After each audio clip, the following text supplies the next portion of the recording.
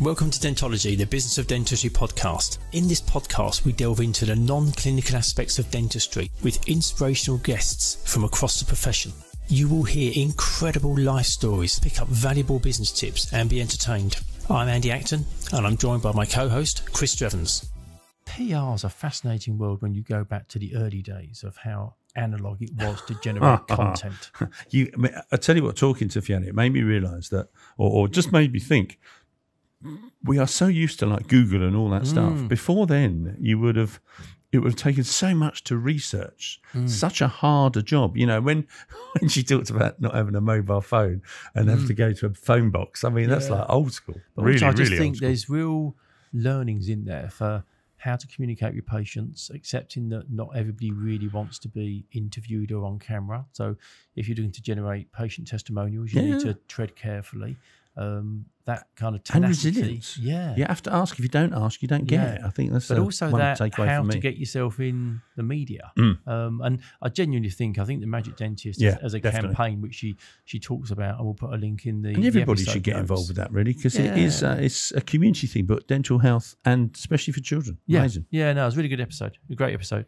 Hello. How you doing? I'm very good, thank you very much. How's you doing? Very good. Before we start, want to share something. So FeedSpot put out I've seen a this. list of the most popular podcasts. I should have a T-shirt on. I'm ready. And get this, out of the UK dental podcasts, Dentology ranked #1 by traffic, social media following, and freshness. Freshness. Imagine being ranked #1 for freshness. Oh, lovely. Nothing like a bit of freshness. Absolutely superb. I can smell that freshness from here, Andrew. So we hope more people listen and we hope more people subscribe, because that would be absolutely wonderful. Yeah, anyway, #1. Today's episode, we're very fortunate. We're joined by Fiona Dwyer. And Fiona is a PR consultant and coach, but in a former life was also an ITV journalist and senior reporter. Excellent. Which is going to be fascinating. Excellent. I must admit, when I first saw her, I did sort of vaguely think, I might have recognised you from something. Well, So, let's find out more about you. Welcome, Fiona. How are you doing? Hello, I'm very well, thank you, and congratulations on being #1. I hope you've written a press release, or at least got it out on all your social media already. We have. Yes, we're very good at blowing our own trumpet on this. Excellent. Well done. So to start with, you've had an extraordinary career, which we're going to kind of get to. But before we get to that, quite often there's clues to who we become from our childhood. So is there a time you can look back on your childhood and say, that's why I'm the person I am today? Wow, that's a hard one. I don't know. I do. Nobody in my family does what I do. So I'm the youngest of 7 children. Seven? One of 7. Yes. Wow. Yeah, and we're all sort of born in 8 years. We're Irish Catholics, so my parents met over here actually. But All born within 8 years? They were both Irish, and they came over here. They met over here as well, and so we were all born in England. So in the West Midlands, we were brought up in Walsall in the West Midlands. Oh, yeah. And so we support Walsall Football Club, by the way. Just putting it out there. So my dad was a doctor, my mum was a nurse. My siblings, I'm the youngest. My siblings were either went into sort of nursing or accountancy. It was more sort of project management. I'm the only one who went into journalism. So I'm not quite sure where that came from. I just always wanted to read the news. I sort of would see people reading. I used to see people, BBC Midlands Today it was. I used to see them reading the news, and I sort of thought, I could do that. And I thought, how do I get to do that? And it's by being a journalist. So I thought, right, I want to be a journalist. So that's kind of how I went about it. Did you? But bizarrely, sorry, just a very funny story, which I probably shouldn't tell you. But there is a photograph of me. Keep going. There is a photograph of me when I was literally tiny tot, sitting on the potty reading the newspaper. So I think it was meant to be.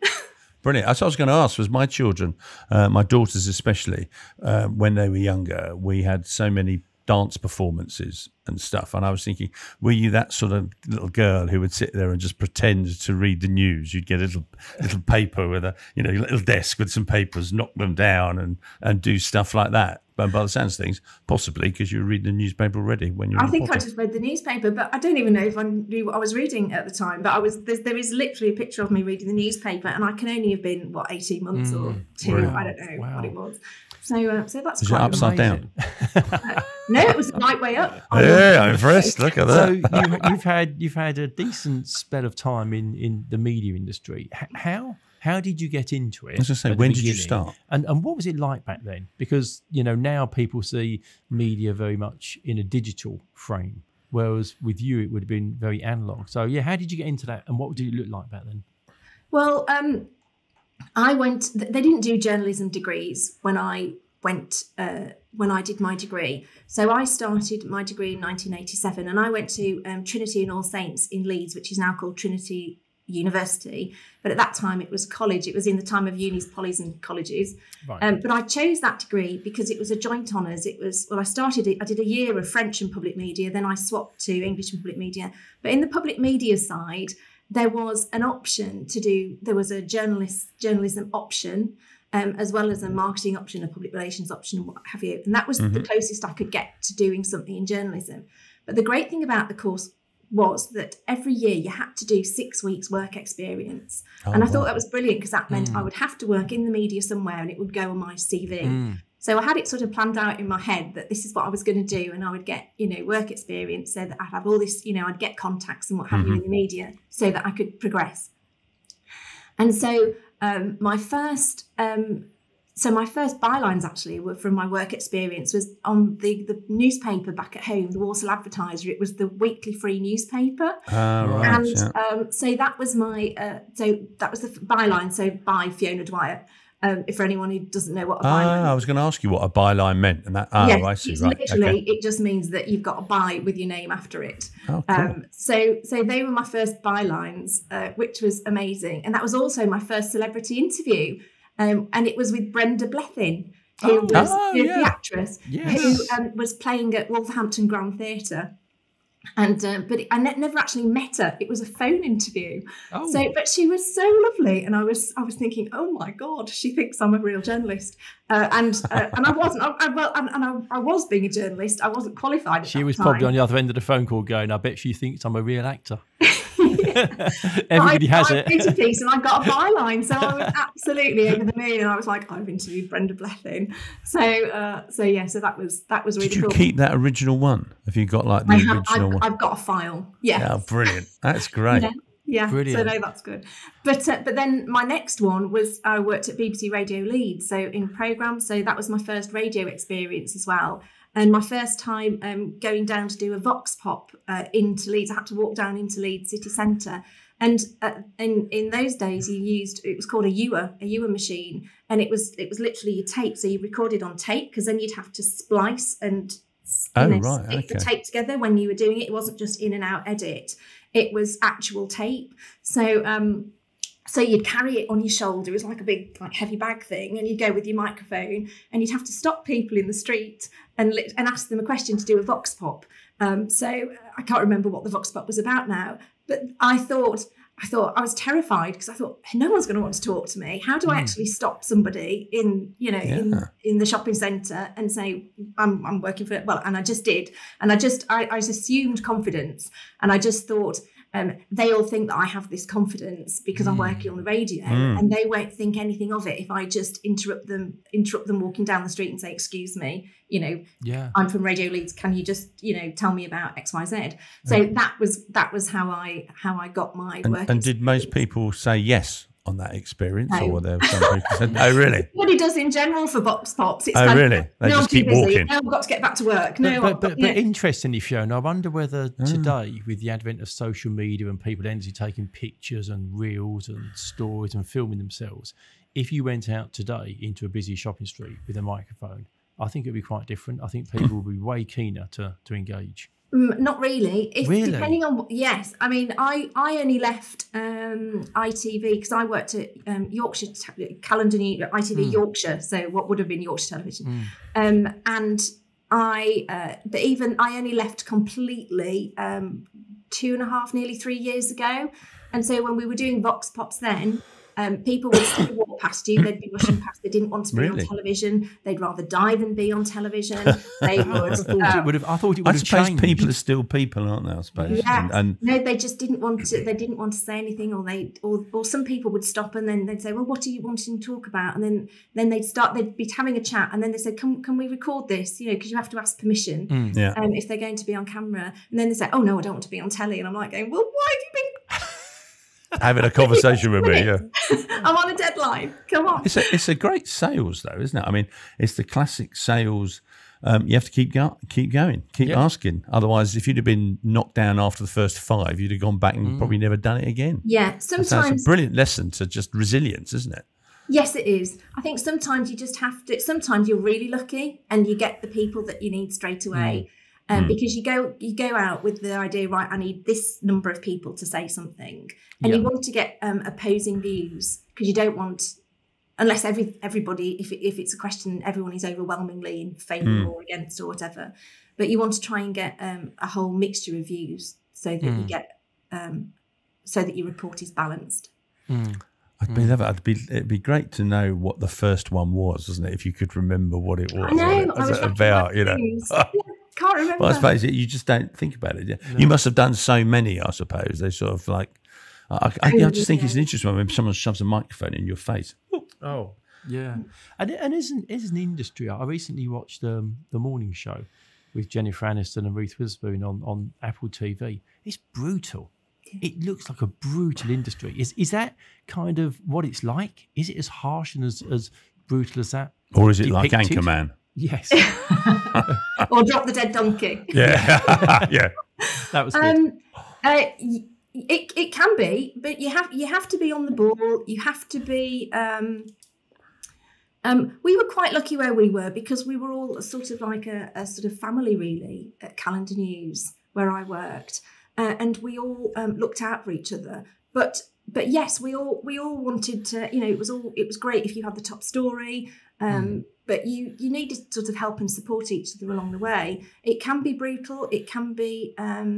You have to accept that if somebody's on deadline, you can't interrupt someone. You have to have quite a thick skin, in the sense that if you need some information, or if somebody comes to you, because I'm a really polite person, and if I'm on deadline and I'm writing something and I haven't got, or I'm editing and I haven't got time, I've got 5 minutes to go. Or 10 minutes to go, and someone's trying to talk to you, you're kind of like, I can't talk to you, go away. Do you know what I mean? And you have to literally be, can't talk to you. So you might seem rude, but you're not really being rude, and everybody understands. It's an interesting one. I can't remember, who was the guest that we had who had that phone person in the trade towers or something, the Twin Trade Towers. Or was it an interview I was watching? And someone was saying, it was the first time they were interviewing someone, and then they just happened to have this phone number of this person who'd been in the bombing, and then they just kept ringing him. And they said that it was really awkward in the fact, but they said somehow you sort of, a bit like you're saying on the rudeness, they just sort of blocked out any of that personal stuff, because they just had a story that they wanted to get delivered and out. It's fascinating. Yeah. And over the years, you've got to interview some quite remarkable people, haven't you? Dame Judi Dench, John Hurt, and others. I mean, they were just what was that like? Really brilliant, actually. They were, they came to our region because they were getting honorary degrees. It's a hard word to say, honorary degrees. So they were in my patch. So I was a reporter for this area. So I got to do their interviews.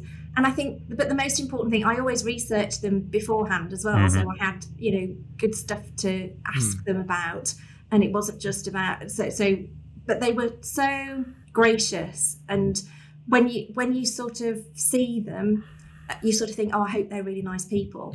And they actually were. And I remember with Dame Judi, she the camera wasn't working or something with the so she just had to wait a little bit, and I was really apologetic. I'm so sorry, because she had a whole line of people who were going to interview her. But I'm so sorry, we'll get this technical issue sorted. And she was going, don't worry about it, it's absolutely fine. So it was just really nice that she was so nice. Was that pre-Google days, or were you able to Google research? I'm just thinking you must have been at a time when your researcher was just looking through lots of bits of paper and stuff like that. Oh, at that time we were Googling, and my goodness, what a difference that makes. But yes, when I first started, it was, you just had to have the information that was sent to you, or you'd be looking, you would have, you'd get researchers to look, or you would, it was just what you knew already. You kind of just had to sort of, find out, or if you had time, which often you don't have time, I guess you would have gone to the library. Usually you'd ring somebody in the library to ask them. Wow. And it was also, when I very first started, we didn't even have mobile phones in the 90s. Wow. We didn't really have mobile phones. So if you were out on a story, you always had to, wherever you were, you could be, an hour and a half away from base. But whenever you finish, you would always ring the news desk before you left in case a story had, you'd have to find a phone box, I was going to say, did you have to have like coins or something, like a bag full of coins? Yeah. Oh, wow. So you would phone the news desk just to make sure that nothing had happened and no story had broken around you, so that you needed to be diverted before you got back with the story that you were on. Wow. So that was it. I'm really showing my age, but I'm really... But it'd be really interesting for our listeners that, I don't know what our demographic is, but you sort of think they're probably young, mid 30s maybe. And one, they probably don't remember a world really probably without Google and researching and Wikipedia, even though what it is. And definitely probably will never, ever have used a phone box. It makes you think. Do you remember those telephone directives? Fold out. Yeah. Unbelievable. Yeah, it's like a whole different world, isn't it?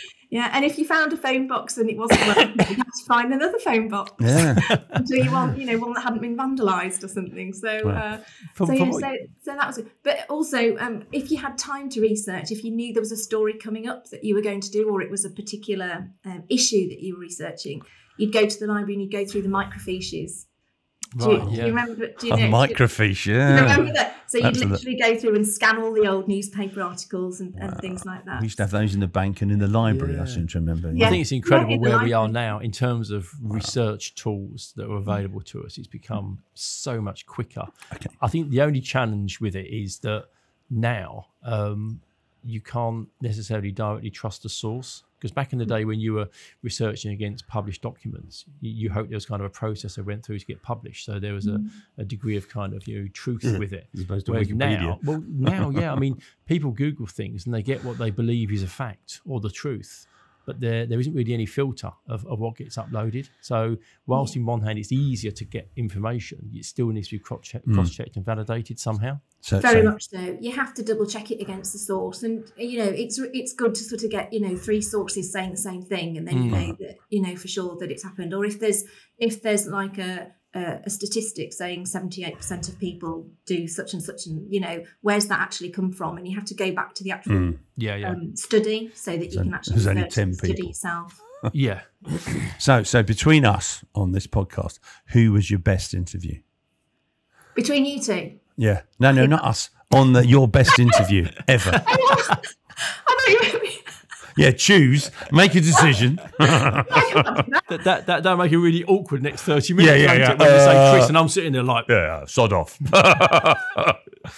So what's your best interview? My favourite interview... Favourite? Go. My favourite interview was actually, I think, with John Hurt. I've interviewed lots of people, but when I think about it, just because he was so lovely. Do you know John Hurt? So he did amazing stuff through his career. But because I'd researched it, I'd gone back to his some of his early stuff. Now that I'm talking to you, I can't remember the name of the film. He was Elephant Man, wasn't he? Yes. No, he did one before that, and he portrayed a gay man in it. And and I went back to that and I was asking what that was sort of like in those times.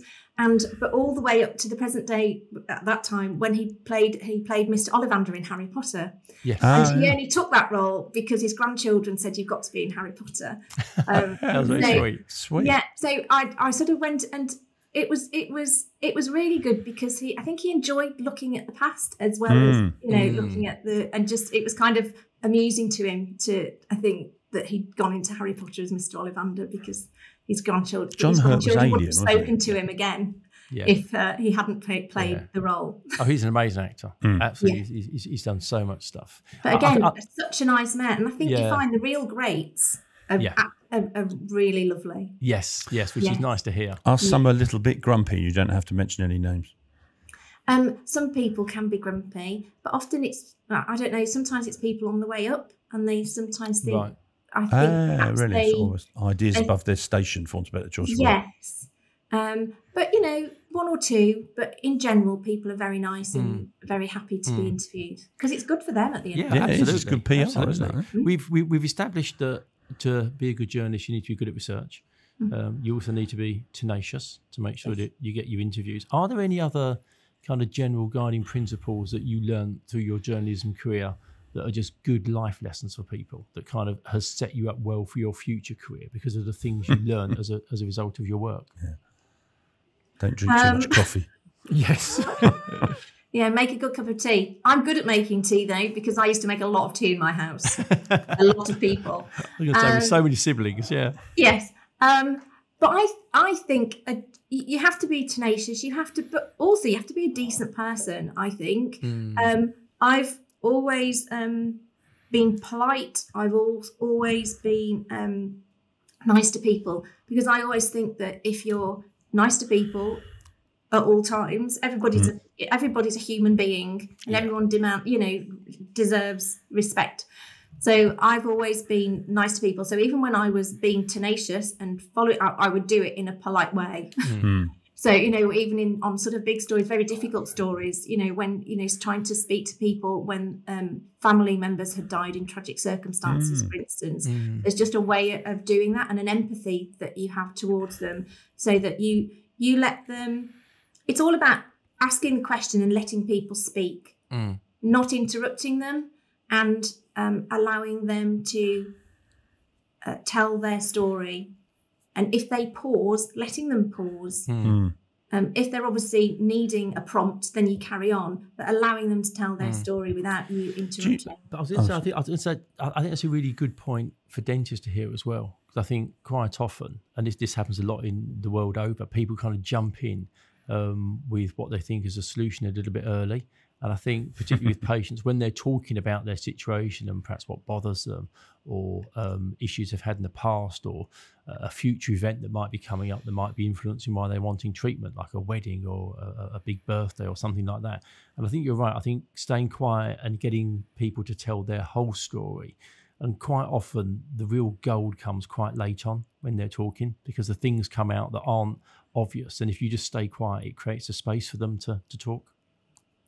Yeah, and I think also before you even start an interview, before you even press record, just allowing them to relax. So having a chat with them, telling them what's going to be happening, so that they're not, because they'll be worried about it.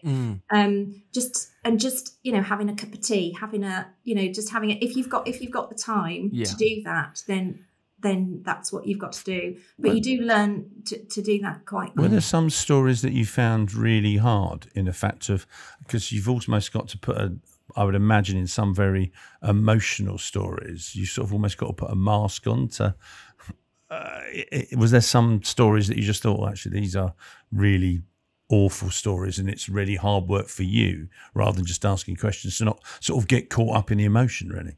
Yeah, I mean, certainly, usually when it involved tragic death. So stories, I remember interviewing, and it was set up. They had agreed to do the story because some people ask, why on earth are you interviewing them? How awful for the family.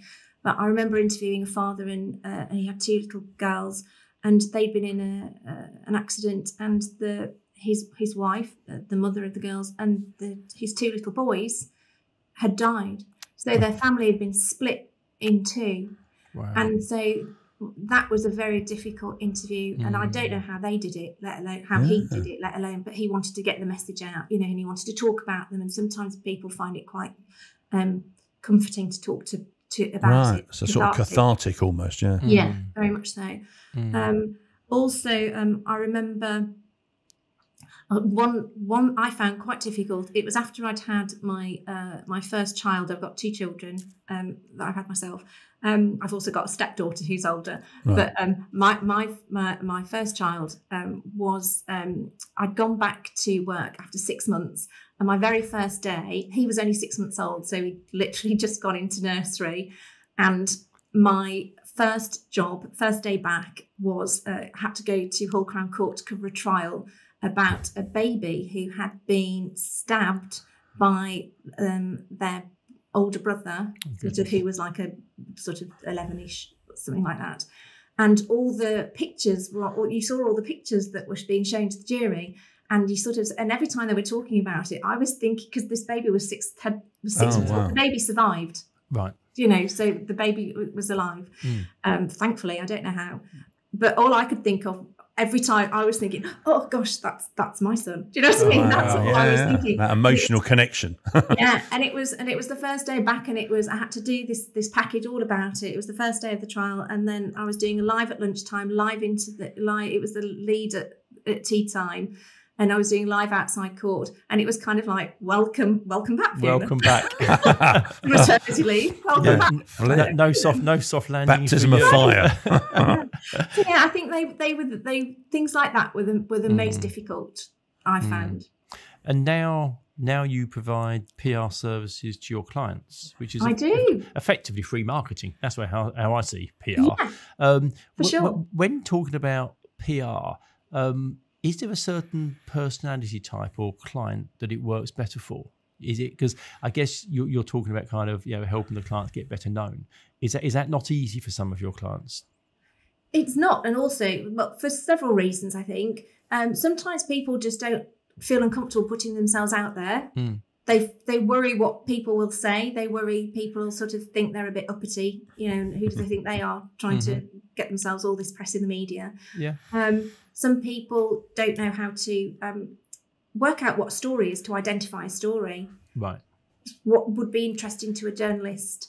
A lot of people, when I start talking to clients right at the very beginning, they start telling me things, and I'm saying, oh, that would make a really good story, and that really, I think that, I'm like, yeah, that would be a story, and that would be a story, and things that they say. They think they would like me to do as a story. They're not stories at all that would be interesting from a news point of view. So I just have to say to them, no, that's not interesting. That's an interesting point. If we add, but it could, if we turn it around this way, or if we add statistics to it, or if we add a case study to it, then we can make it into a story. So it's just knowing how to do that. When you say people come to you and they think they've got a story, effectively, are they just trying to promote their product or service? And it's kind of like an advert. They're not really adding any value to the reader or the listener. Exactly that. Right. They don't think about who they're actually targeting. So it's really important to know who you're targeting, so who your audience is. And who your audience is, but also if you want to attract a particular journalist or a particular publication or radio program or broadcast TV news, then you have to know the types of story that they do and that they write. And you have to understand who their readers, listeners, viewers are. Because if it doesn't speak to them, then they're not going to be interested because they're in the business of selling newspapers or getting more viewers or looking more. That's a really interesting one, isn't it? Because then I hadn't realised that almost it's a bit like so we have a finance company.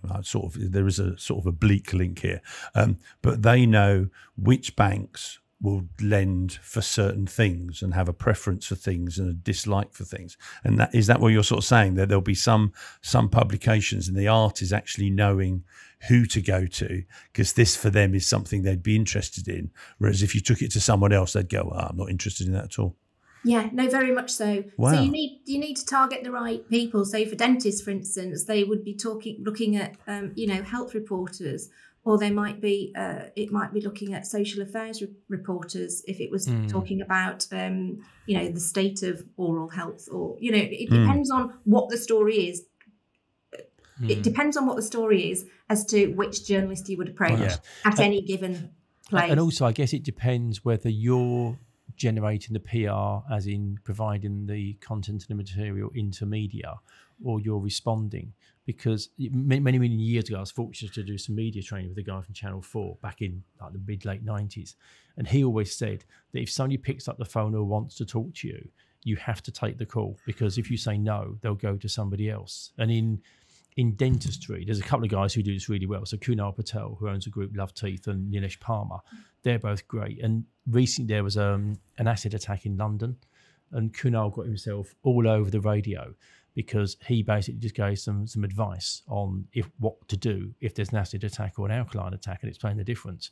But it's because he was available and he was able to move so quickly that he got all the coverage. And so does it kind of split out, does it still split out into two ways of responding to the media, but also pushing content their way as well?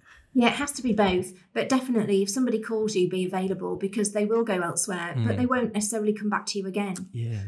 So you want to be the go-to person. So you want them to come back to you because you're media friendly and that you've got interesting stuff to say, and that you're knowledgeable and that you're an expert in your particular area.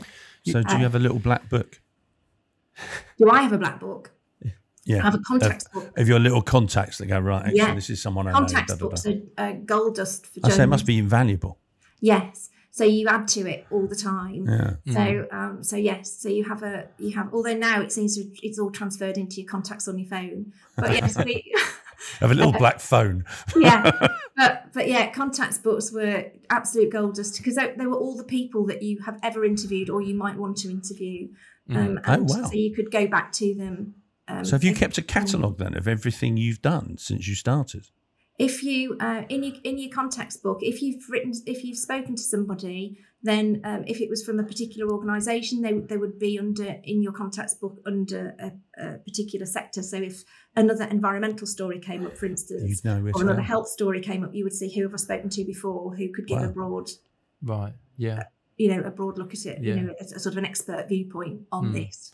So yes, keeping data. So another important sort of business thing, isn't it? The fact of it? keeping that data, because you never know when it's going to be useful. When you want to go back. Yeah, very much so. You were saying, Fiona, about people coming up with like ideas that aren't newsworthy. Have you got some tips for things that are newsworthy? Is there people out there saying, well, I'm not entirely sure what I would have as a dental practice that might be newsworthy? What are the sort of things that the media might pick up on? Or some really bad ideas. Yeah. Well, a really bad idea would be to say I've got a 10% off on or 20% off on something, because that's clearly an advert, and so they're not going to be interested in anything that is remotely an advert. If you are trying to push something, then you have to try and find the news angle, so that is almost a secondary thing, so that it's just happening. But certainly, if you're looking at what stories, and not every story works for every media. So if you are looking at you can look at if you're the first or the best in something, if you've won an award, if you have what's happening in your practice at the moment, have you got a new service? But when you're looking at a news story, how is that service going to improve the lives of your patients? Yeah. So how is that going to happen? What is the latest? If there are some latest guidelines or latest statistics out, then how is that you use that and sort of comment on it, make a comment on it. So that would be a way of writing. You'd write a press release and then you would send that to your local media.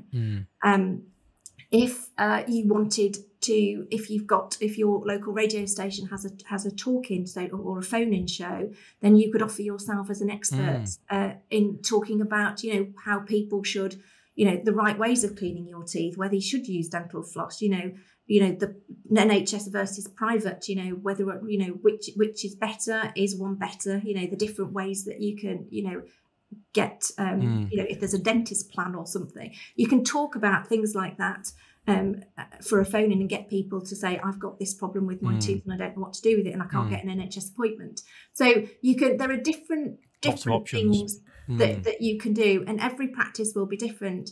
And I think sort of like the new CQC guidelines, for instance, for dental practices, well, for all health, the health industry, the health sector, they're very patient-centric now. And so they really need to look at all their communications right across the board. So they need to look at how they are dealing with, they are talking to their patients. Is it by email? Is it by newsletter? Is it on social media? But if you can get yourself in the media, that is talking to your whole community. It's how you're also educating your community, the CQC want to see. So by getting yourself, finding a story that you can get in the media, and you're the expert, you are the dentist that is putting that forward, you're going to get that organic. Yeah, I know practices that do very well in terms of generation of new patients. And like you say, if you're seen in that capacity and you've got good Google reviews and it's meeting the requirements of CQC, suddenly you're just elevating yourself to a nice building level. Bricks, aren't you, to your authority? Yeah, but also look at sort of key dates and national months and national weeks. Like November, for instance, is Oral Cancer Awareness Month, and sort of from mid May to mid June is National Smile Month. So look at what case studies that you can get, because journalists love case studies. So if they can talk to the actual person, so if you've got somebody who has had oral cancer, or they've had a relative who has died because of oral cancer, then put that forward, and invite the cameras in and say, this is what we're doing. We're putting on oral cancer screening. Get yourself, and so that they can come in, they can talk to you in your dental practice, but at the same time they can talk to someone who has had oral cancer, or they have had a relative who has died, so that they can appeal to people to get screened. Sure, yeah. So your segue into dentistry was through Nikki Rowland with the Magic Dentist campaign, which we support through FJ Media. We're the media partner for that project. Yes. What was it about that initiative that drew you in, other than Nikki being utterly relentless and not accepting no as an answer? But aside from that, camped on your doorstep. Well, I've known Nikki for years, actually, because when I was doing my I met her actually when I first set up my business. Sorry, just backtracking, and then I'll get there. Okay, go on. After I had my children, I left ITV and I set up my PR business. So and then they asked me back. So I was being a sort of planning producer for about a year, freelance, and I was still running my business the other couple of days of the week. And then it was too much because I was commuting to Leeds. I live over in East Yorkshire. Right. And then they asked me back again as to be the reporter over here again in sort of like Hull, East Yorkshire area. And so I came back 2 days a week, and then the other 3 days I would do my business. So while I was doing all of that, I first met Nikki at a networking for my business, a networking event at my business, and we just hit it off. And so when I was at Calendar, I knew that she was when she was a practice manager. And so if I needed a dentist, I would ring Nikki. Oh, right. To go there. She was in your little black book. I'd interviewed Nikki previously and filmed at her dental practice. So then, and then we became friends. So, and we actually did a piece for a dentist magazine for a year. I was giving her advice that she needed to follow from a PR point of view, and she would implement it in her practice. So we would do like a monthly column. Okay. So then when she set up the Magic Dentist campaign, we were just sort of chatting, and she just said, would you help? And I said, yes, of course. So that's just literally, it wasn't difficult at all, because I thought it was such an amazing campaigin. And who doesn't want to see, children have better oral health? Because what shocked me though were the statistics. So the fact that the one reason for children to actually have a general anaesthetic is because of, teeth extractions. Scary, and that just shocked me. Yes. Yeah. And that shocked me. And I'm a journalist, and I thought, why didn't I already know this? It's a terrible stat. Absolutely terrible stat. Could you just explain what the Magic Dentist is and what it's doing in terms of kind of helping with that education? Okay, yeah. So the Magic Dentist campaign, as you say, is set up by Nikki. It started because she wrote an amazing children's book, and her daughter Izzy illustrated it, all about the Magic Dentist, and it's in rhyme, so it's very like Dr. Seuss. So if you've read Dr. Seuss, you will know exactly what I mean. Yeah. And she uses all the different, it goes through children going to the dentist and the Magic Dentist. There's like the tooth, if you turn it up, it's like the bunny, and there's a tooth fairy.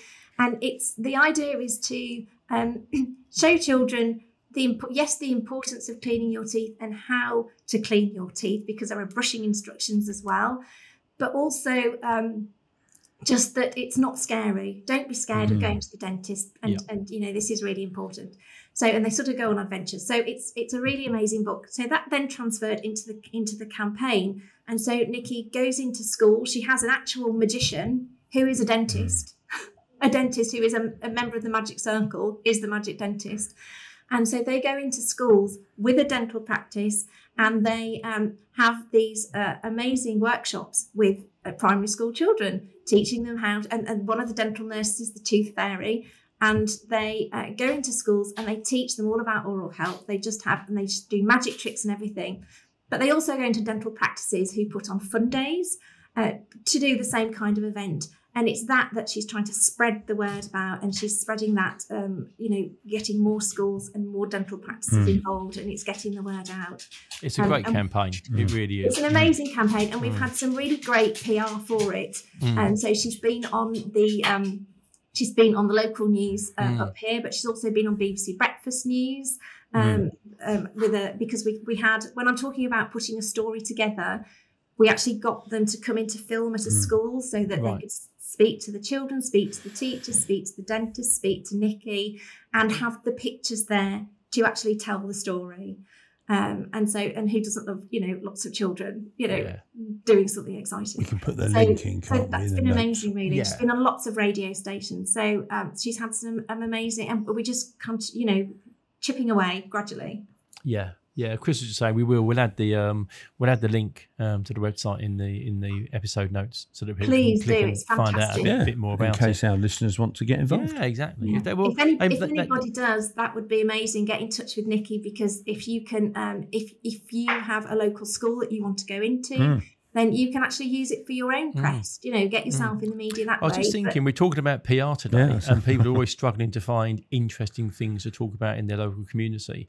Yeah. If you hosted an event in your practice with the Magic Dentist, that's a great way of making your way into the local news. And we've actually done that. So I've written, I've done press releases and got people on their local radio, depending on where it happened to be, whether it was in London, whether it was in Scotland, where so it is doable, completely doable, and people are interested because use the statistics that I was saying.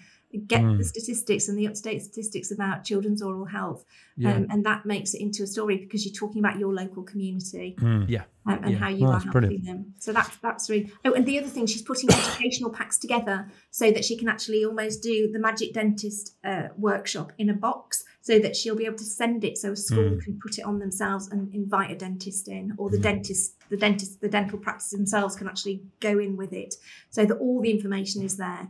And the magician will go into. Wow, brilliant. That's good. Fiona, if you could just take one thing from your career and your business life, what's the one thing you think is the most important part in terms of being in business? Networking, probably. Being a decent person for a start, so people can trust you. That's really important.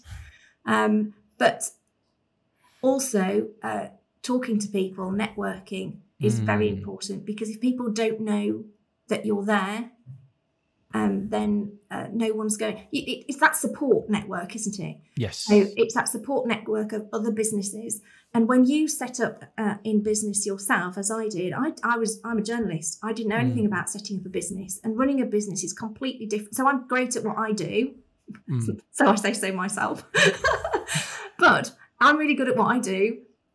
But running a business is a completely different, you need a different toolkit completely. Definitely. So networking with people and saying, this is what I'm doing at the moment, or I've come up against this problem. You can, people are quite happy to tell you, well, try this, try that, or use it. I think it's a really good point. We did a previous episode with Dr. Tilly Houston, and she was telling us how, so she's quite actively involved in the BACD, which is a dental group.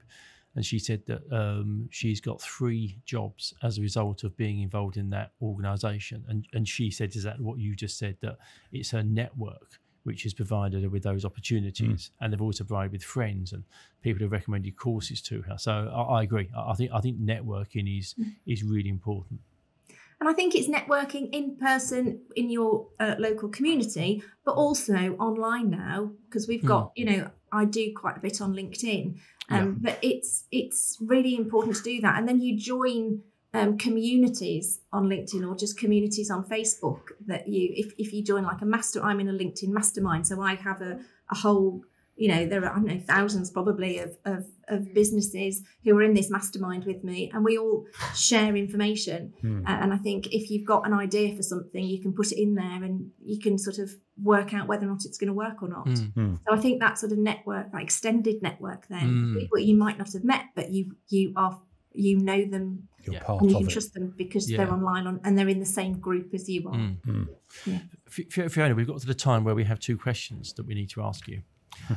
Given your background and the things you've done, the people you've met, I'm going to be fascinated to hear what the answers to these questions are. So our first question is, you can be a fly on the wall in a situation. Where are you and who's there? What's going on? Do you know, this has really flummoxed me because I would like to be a fly on the wall in so many different situations. So perhaps you can have a couple. We'll let you have a couple. I've written a load down. I'd like to, some of them sort of historical, really, probably. I'd be really interested in Hitler's last moments. What actually happened? Did he actually kill himself, or did he somehow manage to escape? Because there's so much controversy over that. I'd also like to be a fly on the wall to find out how Marilyn Monroe actually died. Conspiracy theorist. Yeah, I really love conspiracy theories because I like to try and get to the bottom of things. Nice link. Are you going to do JFK? Well, I could have done, but then that would be, you sort of, fly on the wall in the Oval Office. It depends on which president. I'm not quite sure. Really. Hoover, wasn't it? Hoover. I suppose they shot him or something out there. But I was saying that we're Irish Catholic, so I'd quite like to go right back and go to the Last Supper, right, and see if it is actually as portrayed in Da Vinci's painting. Is what actually happened and things like that.